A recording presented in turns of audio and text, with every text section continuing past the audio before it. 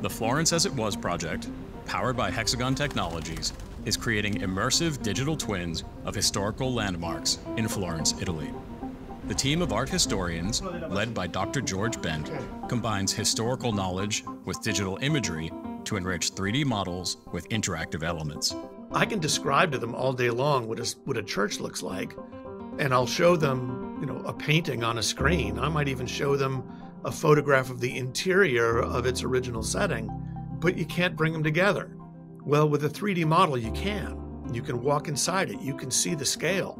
This allows students and the public to explore Florence's landmarks in unprecedented detail, experiencing the city as it was in the time of Leonardo da Vinci. Our project, Florence As It Was, began in 2017 as a two-dimensional online project that revolved around mapping the city of Florence as it appeared in the year 1500.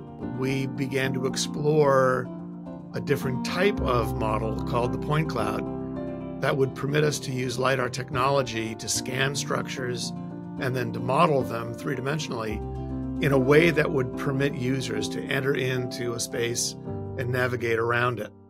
Dr. Bent envisions a future where art history education is transformed by technology, enabling students to explore historical spaces using mixed reality headsets.